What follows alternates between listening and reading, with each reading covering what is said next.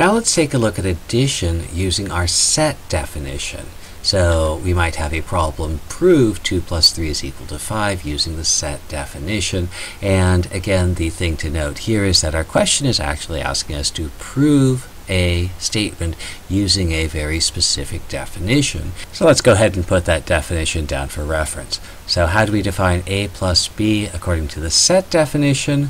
Well, that's going to start by taking two disjoint sets, a and b, and then a is going to be the cardinality of the first set, b is going to be the cardinality of the second set, and then my definition, a plus b, is going to be defined to be the cardinality of the union of those two sets. Now, a useful thing to do in general when you're trying to use a definition is to do what's called instantiating it, and that just is a fancy word for saying we're going to substitute in the values that we're working with.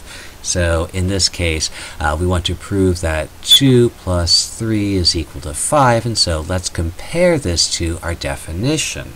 And if we do that, we see that we're looking for 2 plus 3, so there's where we want to end up.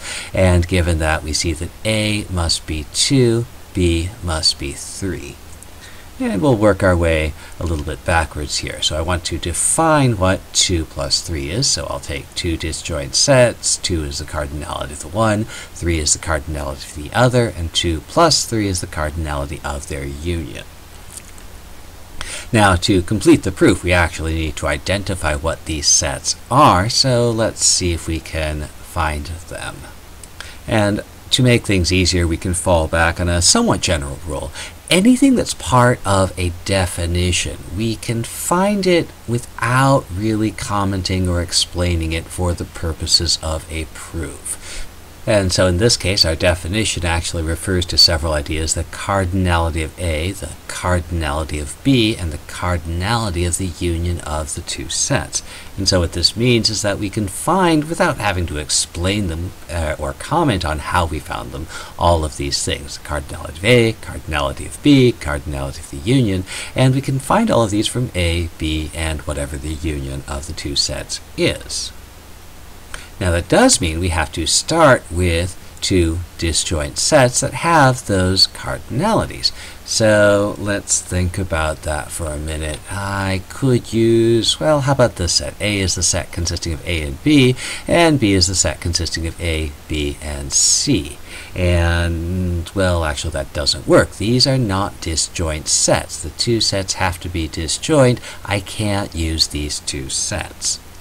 Well, how about this set? So I'm going to modify that. B is going to be C, D, E, and F. And there I have two sets. They're definitely disjoint. They don't have anything in common except, again, for purposes of my definition, I need 2 to be the cardinality of the first and 3 to be the cardinality of the second. And the cardinality of the second set is not equal to 3.